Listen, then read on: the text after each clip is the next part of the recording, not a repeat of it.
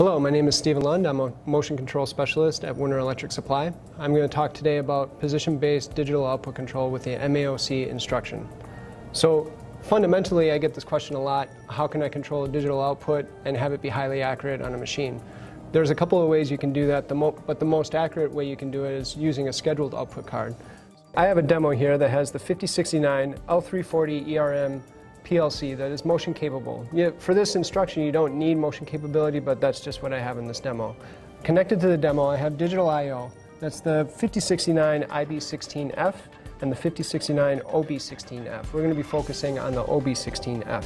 The F designation means that this can be a scheduled output card, meaning that the MAOC instruction can actually take control of that digital output card and turn it on when you want with time synchronization. If you look inside my program here, I have V31 of Logix, and this is a program that the motion group here at Werner has written for your use. If you have an application, you need some guidance on how to do the programming. This is just a basic control one output based on the position of a motion axis, either physical or virtual. So I've opened up the program here, and you'll see that down at the bottom of the controller organizer, I have the two digital cards added, and I have the two additional cards that are in the chassis inhibited. So since we're going to be talking about the output, I'm going to open it up just to show you how that's different from a normal digital output card. So here on the general settings of that output card, I can click Change for module definition.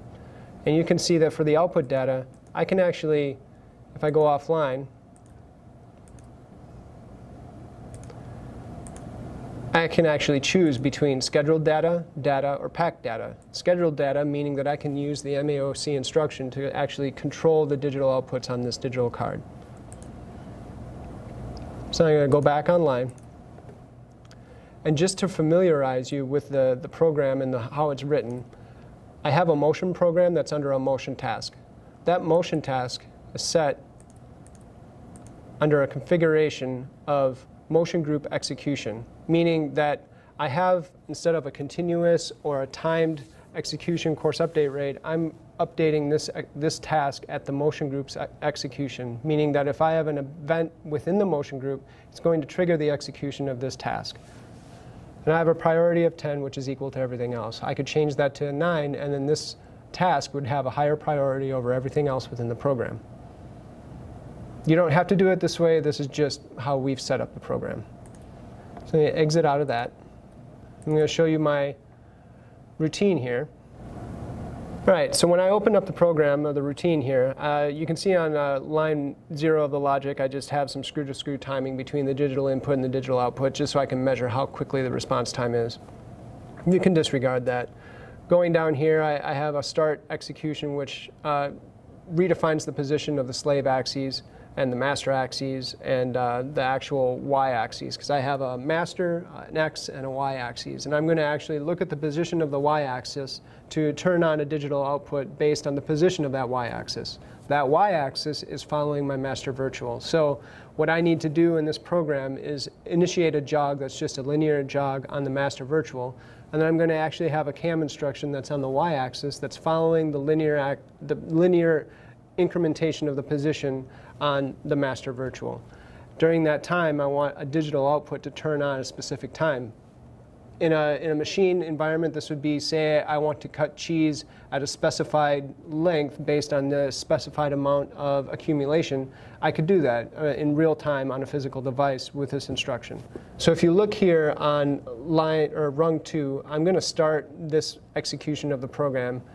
And basically what I want to do is I want to queue up and get prepared my MAPC instruction, which is my y-axis that's following the master virtual, and my MAOC instruction. So they're both queued and ready to go, waiting for motion to occur on the other axes when I command it.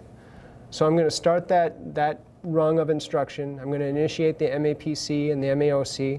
And once those are true and the instructions are true, I'm going to go to the next state of the machine. The next state of the machine is actually going to issue an MRP, which is a motion redefined position, to my master virtual and my y-axis. I'm going to set those to 0. And then I'm actually, once those are done, I'm going to jog the master virtual. So the master virtual is going to increment over time, and it's just going to be a linear incrementation. And then my MAPC on the y-axis is going to command its move profile. So if you want to see what I'm doing on that y-axis for the MAPC, we come up here to the cam profile, and you'll see I just have some random weird profile that I just generated just by putting random points in there. But you can see that I'm, based on the position of the master virtual, I'm going to be moving the y-axis in all kinds of directions. Now, to get to the point of, okay, so what does that mean about the digital outputs? How am I doing that, and what does that mean? Here you can look at the output cam of this instruction. This is the MAOC instruction. And you can see that the axis that I'm looking at for turning on this MAOC is the y-axis. And the execution target is set to 0. What that means is that when I enable execution targets on an axis, I start at 0 execution target, then 1, then 2, then 3, meaning that these are the actual digital execution targets. Not the quantity, but like target 0, target 1, target 2, target 3. And since I've only enabled 1, I'm having this MAOC instruction go to target 0. So this is the only one that I enabled. So then I put a motion control word in there. And then my output is going to go to my local 2 colon output, meaning my digital output card that I selected here and actually added to the I/O tree. My input is going to be basically when this input tag is true, I want to execute the MAOC instruction. So for simplicity in this explanation, I'm just going to keep that true, and I just made a tag and put a 1 in it. Nothing fancy there. Now my output cam, I'm going to open up that window. And there's some configuration settings to put in here. I'm going to click the little zoom to fit button, and you can see that based on the positions here, I have an output that goes true at position 3, and then stays true until position 4, and then goes false. That's all configured here. So my mode of execution here is I have output bit 0, meaning that this is going to control the digital physical output on the card, output 0. So if I was going to go look at the card and I was looking at output 0 and this was true, output 0 would be high between 3 and 4. My latching type is going to be position and enable, meaning that I'm looking for the position to be true and the enable bit to be true before I actually turn this output on. And my unlatching type is going to be position enable, so the same, only turn it off. Then my position that I want it to turn on is going to be 3. And my position to turn off is going to be 4. Now that's incremental relative to the position of the y-axis, meaning that when I execute this MAOC instruction, I'm going to incrementally look for accumulation on the y-axis to turn this digital output on or off. It's not absolute to the y-axis, it's incremental. My duration for this particular mode, since I've chosen the left position, the right position, and latch and unlatch types, my duration is irrelevant because it's actually going to stay on for this entire time. But you got to put a value in there. My enable type is going to be the input, and that's that input tag that I said was irrelevant. I just put a 1 in there. That's the input I'm going to use. And my enable bit is 0. So I'm actually looking for this output bit to be true in order to be enabled. It's complex, but if you look in the instruction set for this, or the help guide for this instruction set is pretty self-explanatory. So that's my cam editor. I'm having bit 0 turn true between position 3 and 4 incrementally relative to the y-axis. So that's all set. So now my cam start position, my end position, I'm going to start the cam at position 0, meaning position 0 of the y-axis, I'm going to start this cam. And then I'm going to end it at position 8. So after position 8, this can either start over again or it can just be done.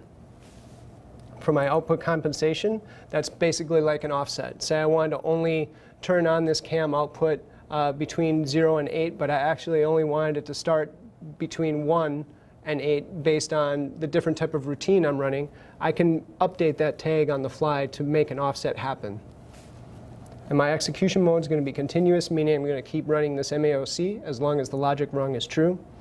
And my axis arm position for this particular thing I have as a 0.5, just so that it's easy to show how this execution can happen. You can change that number to however you want, but it's going to be reflected in the trend that I show you later. You're going to be looking for the output to turn on at 3 and turn off at 4. But because of my axis arm position of 0.5, it's actually going to turn on about 3.5 and turn off about 4.5. My cam arm position is 0, meaning that I'm going to arm this cam based on the position of the y-axis relative to this instruction. So I have that to 0. and my position reference is actual. So this is, like I said, this is all in the pre-canned program that we've written, so you could really download this to your program and just change the values in here, and it's going to be operational for you. So once I've executed these instructions and they're ready to go, I'm moving the state machine to a 10, and I'm just going to sit there and actually go to the next step, initiate the MRP on the master virtual and the y-axis, and then jog the master virtual axis. So once that master virtual axis starts jogging, this MAOC instruction and the MAPC instruction are going to be ready to go, and they're going to do their job. And you'll see that in the trend that I run. Now down here on rung 4, I have some limits to say that, okay, I have you MAOC instruction, you're running, you're going to be between 3 and 4, but I want to ensure for safety reasons that there's no reason for the output to go true at any other time. So I basically windowed that instruction so that beyond position 4 or 5, I'm actually going to stop, and I'm not going to execute the MAOC, and I'm not going to allow it to be enabled. That's what this is here for, so I can kind of segment that instruction to keep it from running when you don't want it to. Rest of that is just rest down here in the logic. The rest of this logic, rung 6 and 5, is just stopping the instruction.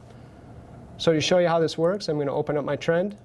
I have the master virtual axis position, I have the y-actual position, and I have the output that I'm turning on and off all trended.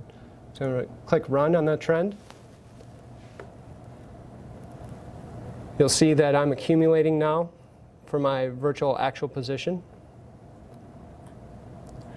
So all I need to do now is go back to the routine and start it.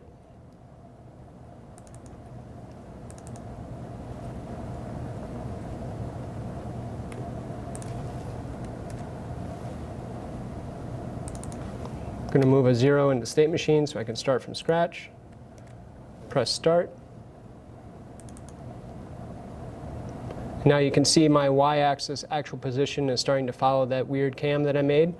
It's going to go through one of these cams and then start over and be ready to go and give me my output. And you'll see here, down here, my white line here is my digital output turning on from 3 to 4. Well, 3.5 to 4.5. I'm going to pause that to show you after the second one, just to show you that it works.